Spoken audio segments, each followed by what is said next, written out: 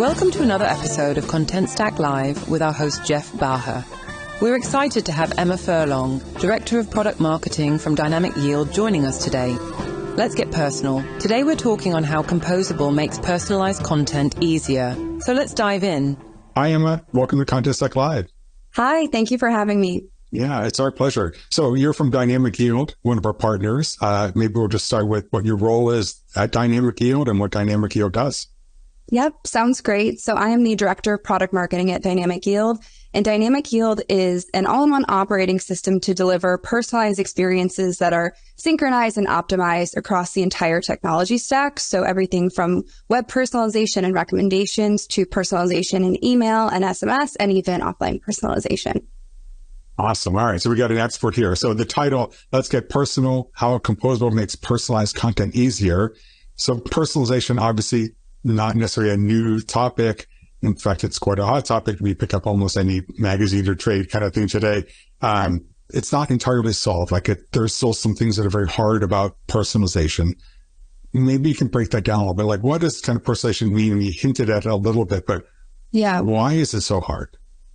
Yeah, so I think there's really two components to personalization or doing personalization effectively. So the first is that we know that consumers are expecting personalized experiences everywhere they go. So a brand or an organization isn't necessarily competing with their peers in their industry. They're competing with the last best experience their customer had, even outside of their industry or domain. So many times organizations that are starting to do personalization can really struggle to meet that standard. And it's not always due to lack of technology. So there is a lot of really phenomenal personalization software out there. However, if you don't have the right methodology, team structure, and kind of personalization roadmap in place, it can be really difficult to do that at scale. So you can have the most amazing car, like the souped up Ferrari, but if you don't know how to drive it, you can't take it anywhere. So I think it's really important to combine the right technology with the right methodology to, deliver personalization at scale. And I'm happy to go into more detail there, but at a high level, I think that's one of the reasons why it can be challenging. You feel like there's a significant amount of hand-holding kind of associated with that, and in terms of customers already sort of know how they want to do it, or that's part of the challenges. There's the tech part, there's the best practices, of both of which they don't relate anything about.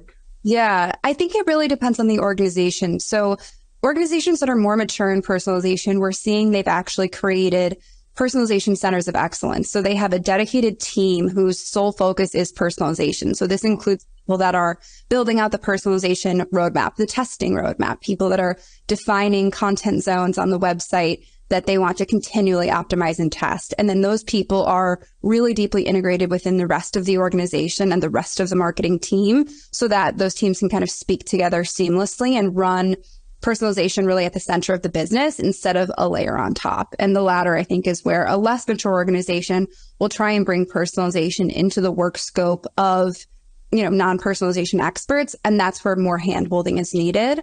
And there are a lot of great resources out there. However, for brands that are a little bit less mature and, need that help. So there's definitely resources available. We have some at Dynamic Yield that are completely agnostic, really designed to show you how to start thinking about building a personalization program. Again, completely agnostic of the technology vendor that you're using, because it is complex. It is challenging. There's so much to it and there's so much capability. So we really like to kind of break it down and help a brand, whichever platform that they're using, that they'll still feel like they can deliver great experiences, because ultimately the more people that are delivering great personalization, like the further the industry will come. And that's, our dream state is that more brands will have those personalization centers of excellence so they can really make the most out of their personalization technology and not leave some of these features on the table. What's quite common is either you're walking into an environment that's quite mature, there is a personalization kind of center of excellence that you work with, or it's a big part of kind of the adoption and incubation of the technologies that you start to groom that within an organization so they... Exactly.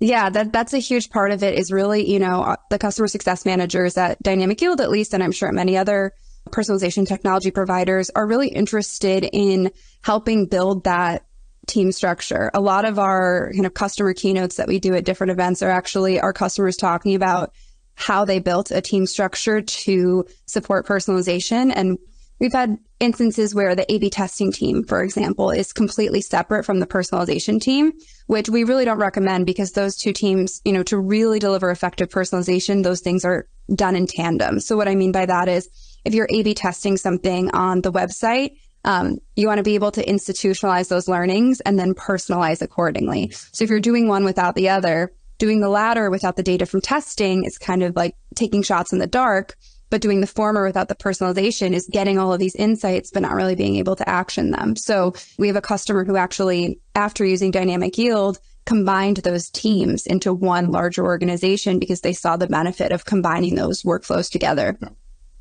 We'll get into this a little bit later when we get into some of the best practices or into some of the use cases, but maybe before we go too far, personalization, just quick definition. I mean, touch on it a little bit before. And I'll put out, so it's not just, hi, Emma, and like, welcome to this page. So like, help us understand, like, when you say personalization, because there's a little bit of A/B testing kind of feeds into that. There's like segmentation, recommendation engines, but like what's the gold standard of personalization would be that the brand entity, let's say it's an airline, is serving the right content and messaging to the right person at the right time. And even beyond that is anticipating their needs and really serving them effectively so that the customer or the prospect or whoever it is that's visiting the site can do what they want to do faster and find what they want to do faster and feel like the experience is truly tailored to them. Now, in terms of use cases, there's thousands of permutations of forms that can take. Like you said, just putting someone's first name on a website, that's not really helping them feel like the experience is tailored to them or helping them achieve their goal faster. But it is something you can do to make them feel seen. But it's certainly not what we would call the gold standard of that vision of every customer coming to an experience and feeling like they're understood, that their best interests are in mind, and that they can navigate through the experiences really seamlessly because the path is tailored for them for where they want to go. Okay. So there's obviously a lot of moving parts behind that. So let's maybe like shift gears, talk a little bit more about like dynamic yield. What's the kind of approach that dynamic yield takes to solve some of these pain points? And how does this kind of fit into the world of, we obviously live in around composable architectures and. Well, I think, to answer the latter part of that question first, personalization doesn't happen without a whole other host of technologies behind it, Contentstack being a key one of them, right? Having a content management system that, you're actually serving this personalization on and with and through. Dynamic Yield is part of the Mock Alliance. We're big champions of composable. We consider ourselves a headless personalization solution because we really believe in being able to piece together best of breed technologies across the entire marketing technology stack. So that's a key piece here. We don't want our customers to feel that they have to use some list of systems to use dynamic yield effectively. So by taking a composable approach, our customers are really empowered to build the MarTech stack that is going to work best for them, and then also have the kind of integrations and the capabilities across these different technologies flow together really seamlessly, which is extremely important when you're talking about, personalizing the site in real time, taking content from the CMS. That's crucial. So composable is a huge part of our kind of philosophy right now and will continue to be a big part of it moving forward. We often, when we talk about people who implement Contentstack, oftentimes you say, if you look under the hood, no one implementation is really the same. Say the same when you're like, when I look at the stacks that our customers are building out to do personalization, obviously we'd like to know that you're in the stack and we're in the stack, but is it safe to say that they all can look very different? And I'm assuming you serve many different industries, so and we'll get a little bit to that, but just, there isn't a one size fits all. We're just solving for personalization, and that personalization doesn't just fit into the same stack every time either. There's a lot of customization.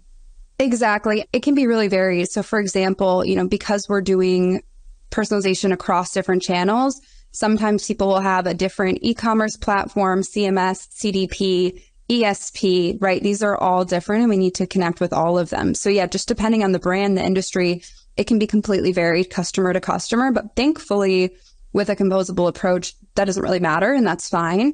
We are continuing to optimize our product, which we call Experience OS, to be like that single operating system for all things personalization, and then connect out to whatever other platforms the brand needs to. That's great. I guess by virtue of being part of the Mock Alliance, things kind of just work. Yeah. Kind of share the same kind of common kind of glue and underlying technologies. And I think even further, a lot of the brands that are big champions of composable and Mock, these are brands that are kind of ahead of the curve and really, I think, are pushing the industry forward. But they have that same culture of, building these types of, a personalization center of excellence, these different programs. I think they're really innovators. And so we find we have a lot of great success stories, and some of our biggest advocates and customer speakers are also using other components of the Mock Alliance because they're just kind of indoctrinated into this world of best of breed MarTech innovation. So for your solution set with Dynamic Yield, many different industries that you serve, and kind of within that, which ones kind of maybe percolate to the top in terms of like the crawl, walk, run? Like, yeah, is anyone running yet with this, or who's running? And I think the definition or the goalpost of running has changed. I think traditionally retail has always been kind of a forward-looking industry for personalization. However, we do have some financial services and travel clients who are doing really incredible things. And interestingly, some industries, retail is kind of considered as a gold standard, right? But interestingly, in some cases, like an airline, for example, or a bank is going to have more customer data and a higher likelihood of those customers actually logging in and authenticating. So ability to use now that data. So in some cases, those industries are, while they may not be as mature in their personalization journeys, they actually are sitting on way more that they can do with and have, in some ways, an advantage. So for example, think about for an airline, all of the different ways you can personalize to someone if you the airline already has the data, and the customer, by the way, is comfortable knowing that they have that data. I love Delta. I'm a Delta loyalist. I log into my Delta app all the time. I know they have all my information, and I'm completely fine with that. So imagine how powerful it would be to personalize on top of that with complete transparency and trust with your customer base, and being able to use all of that authenticated post-login data, as opposed to the majority of experiences in a retail environment, for example, where it's an unauthenticated or anonymous user. Gold standard here, I think there's really incredible, powerful things that financial services industry, travel industry, in some cases, grocery as well, can do a lot easier than retail might be able to. Really kind of untapped that they're maybe not yet aware. Like there is so much here because you have all this post-authenticated data. You could do a lot more, and they're just maybe not aware of it, or I'm not sure how to action it. And I think the other thing that's really important there is, like I said, the consumer trust. So, with a financial institution, you trust that they have your data, and you know that they do. So you're going to be more trusting of an experience that's personalized to you versus maybe a retailer who you might not have consented to give that information. And that, on kind of the flip side of that, is a big trend we're seeing in retail right now is the personalizing to non-authenticated users when they say no to cookies, and providing what we call self-segmentation experiences. So think about guided selling, product finders, quizzes, things where the customer is saying, I am telling you exactly what I like and exactly what I want, and I want you to personalize the site for me accordingly. It's a great way to get that active participation from the user without them needing to give up any data that they don't want to, other than what they've expressly told the brand. So I think, like, on the flip side of this, for retailers, that is very much a trend where the industry is going. There's a lot that can be done there. Again, like, build a little bit more trust. Data privacy is also a hot topic right now. And so that's another great way to kind of be compliant, respect your customers' privacy, and still have a great personalized experience for them. Yeah, that's obviously a lot in that topic, and just the whole, what kind of experiences do you create? But I think we're seeing the same thing. We're obviously in this like non or cookieless kind of world, and there's so much you can get out of that, but there's a lot more we think you can get, just like you said, by having the user like opt into various types of quizzes, other types of like surveys, feedback, and using that to guide and then serve up additional content. you want to maybe do a little show and tell? Maybe let's pick one or two examples out there that you want. Sure. I'd be happy to.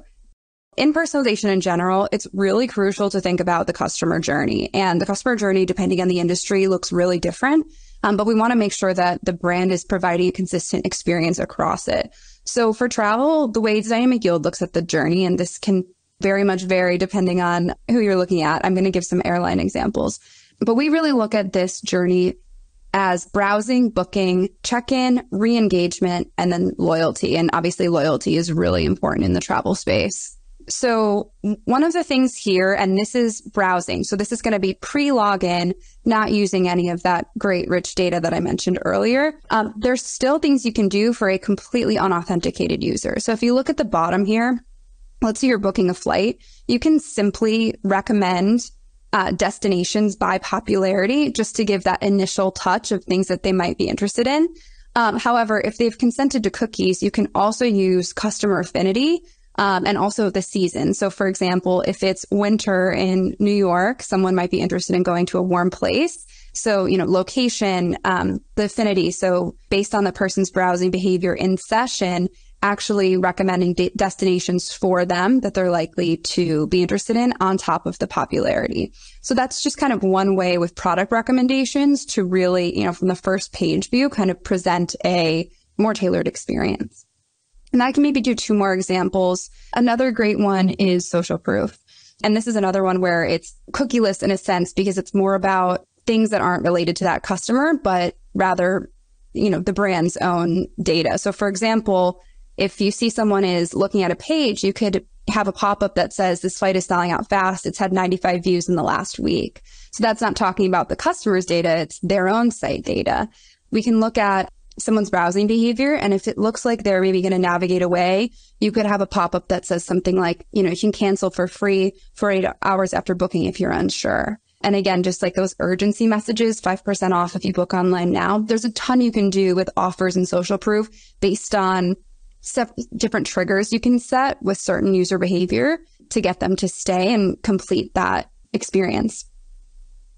And then the last one I would mention in terms of the post-login authenticated experience would be personalizing offers. So right now, a lot of airlines are partnering with Starbucks and Lyft and all sorts of different brands. But those offers are kind of just being sent at random, for better or for worse, similar with financial services. So with the post-login data, you'll have much more information around the customer's affinity to understand and actually personalize those offers. So if it's a business traveler, you might want to give them the ride sharing. They might be more likely to be ride sharing between business meetings, hotel, things like that. If it's a different kind of persona, a different kind of audience, the Starbucks offer might be more relevant. And there's a lot more tailoring you could do with the messaging itself. You can A/B test it, but this would be an example of kind of an in-app offers personalization that's much more tailored because the brand knows who that user is. And obviously, this is just one. Oh, this is one niche little example. Yeah. So I can quickly see, as you were saying that, I was thinking like, I see how you can need a center of excellence and how this can quickly just balloon based on all the different, web properties, pages, different paths with which users can come in. Yeah. Wow. This is fascinating.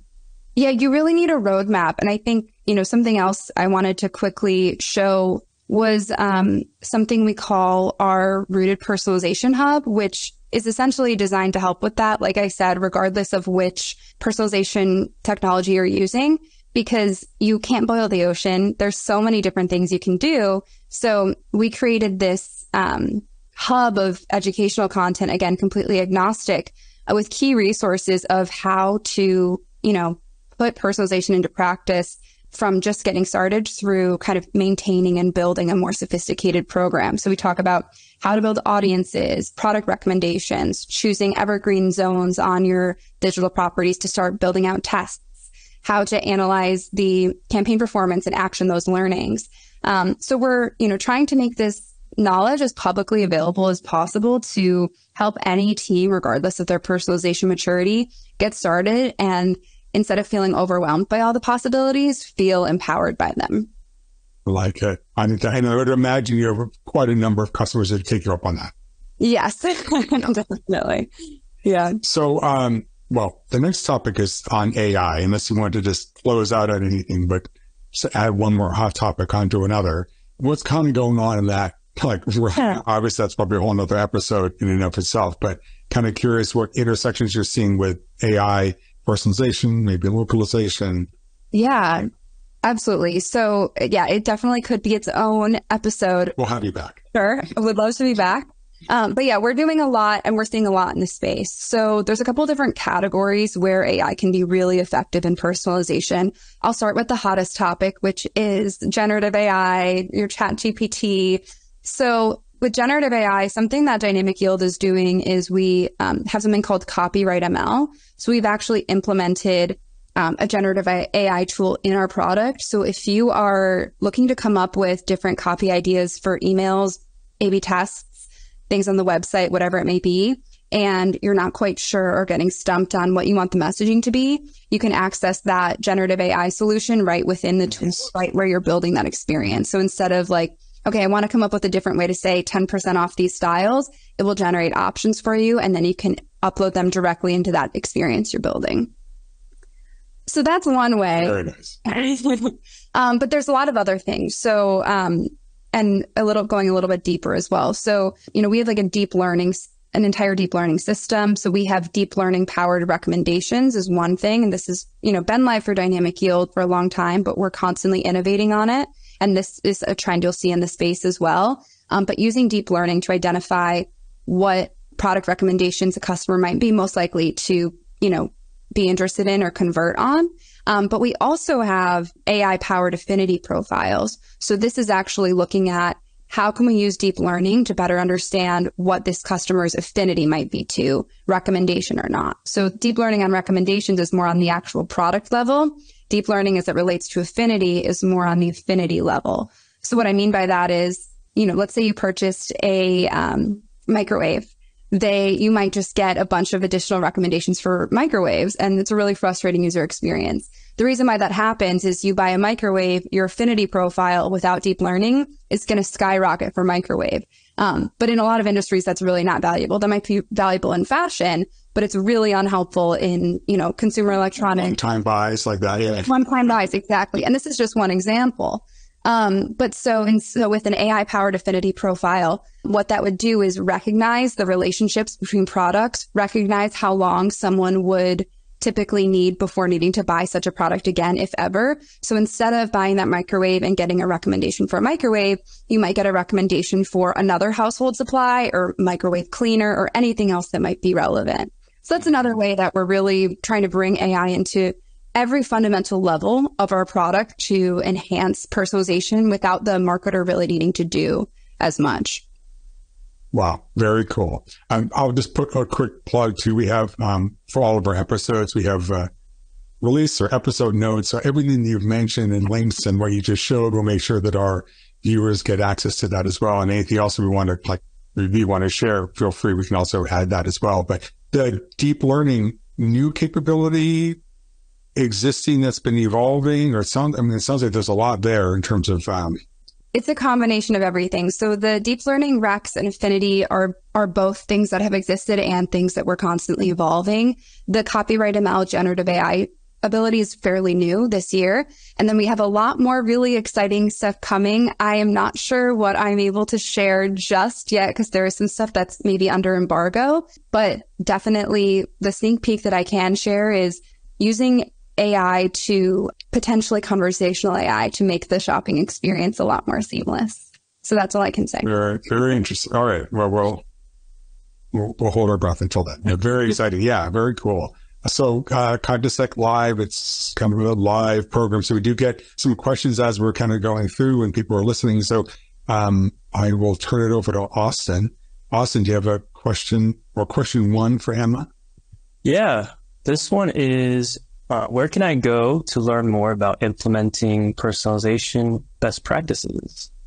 Yeah, so as I showed earlier, it's the Rooted Personalization Hub would be a great place to start. So that would be dynamicyield.com/rooted personalization. with a dash in between rooted and personalization would be a great place to start. We also have something that we call the XP Squared Learning Center, which has basics of personalization. So the rooted personalization is more about how to implement. But if someone is just interested in what is A/B testing, what are different types of statistical engines, all of the kind of basic knowledge, you could also find there and that would be at dynamicyield.com/learn.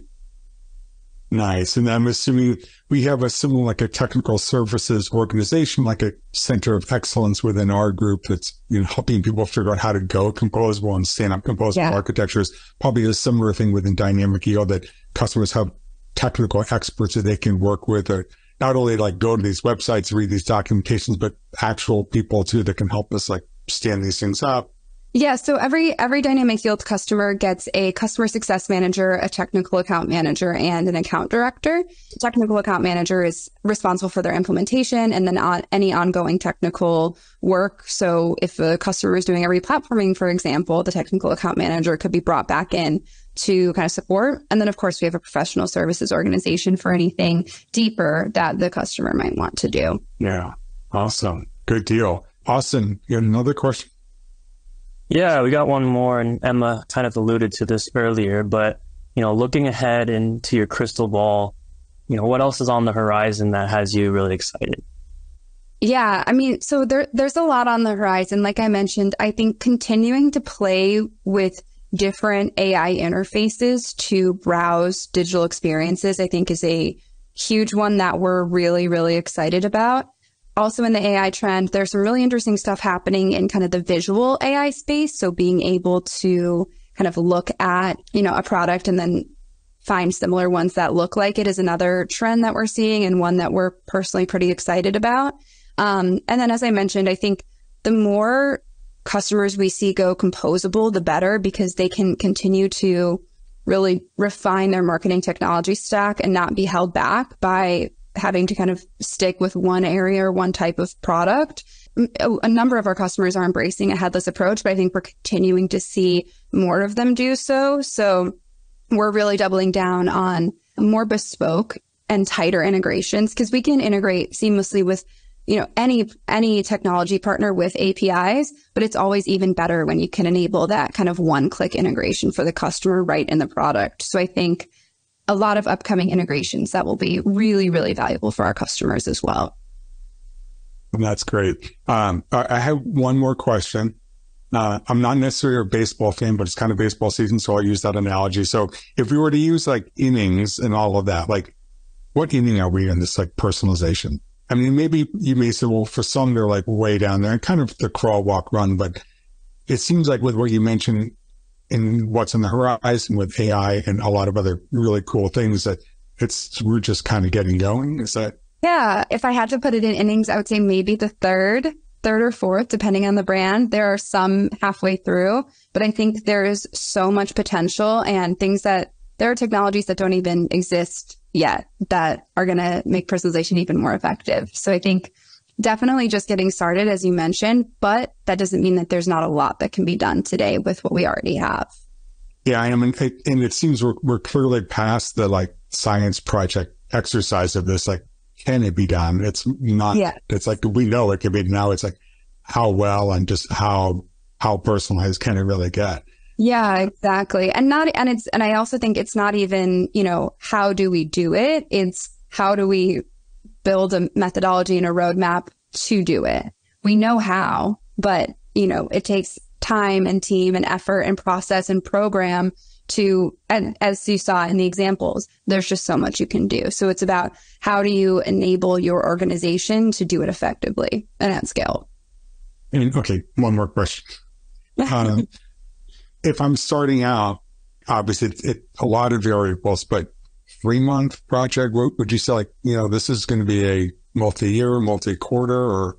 To just implement a personalization technology? Yeah, I mean, so it doesn't take long to implement a personalization technology. You really just have to get that personalization program's script on your website, or if you're doing with APIs, set up all of those connectors that you need. But that doesn't have to take very long. I would say in terms of actually getting up and running, there's a couple key things. So the first is setting up audiences. So I know we're pretty close to time, so I'll just touch on this really briefly, but we believe in a macro segmentation approach to build scale. So what that means is that people build a lot of micro segments, and those can be valuable at times.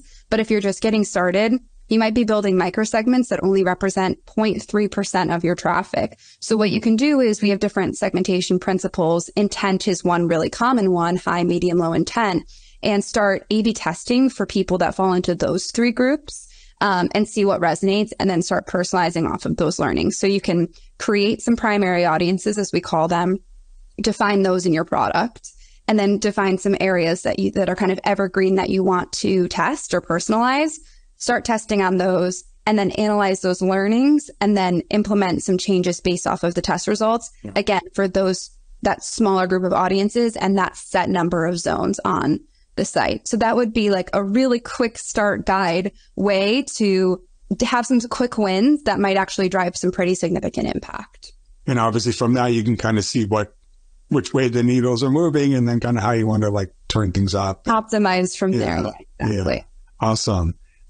Thank you so much for your time today. Like I mentioned to all you out there, we have all of this captured, not only in what you just heard here, but also in our notes here. So feel free to take advantage of that. You can get Emma's contact info from that as well. Mine, of course. And Emma, thank you so much. And thank you so much for having me. Yeah, it's our pleasure. And for all of you out there, we'll see you again soon. Thank you. Thanks. Be sure to check out the show notes for relevant links and content. To learn even more about the power of going composable, head to contentstack.com.